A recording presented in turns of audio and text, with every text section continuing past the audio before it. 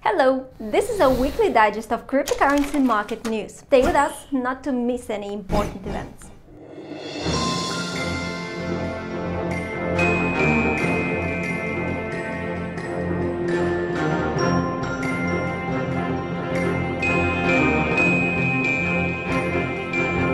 Ethereum soared to a 2-month high ahead of the London fog. The developers promised that this update will improve the bandwidth of the blockchain and will reduce fees. As a result, the coin jumped in price by more than 7% to $2,708 per day. The last time the altcoin was traded at this level early June this year.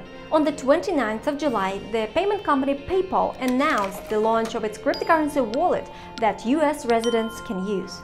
The developers have already completed work on the wallet, and in the coming months it will be integrated into the company's application. This should attract new users to the crypto market and increase the value of assets.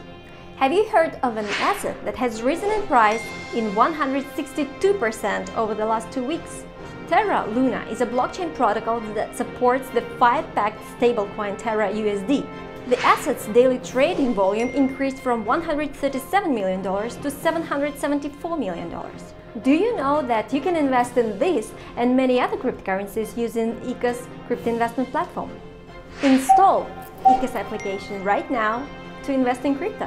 Guys, and traditionally, our guessing game, write in comments under this video on YouTube what Ethereum rate you expect on the 9th of August.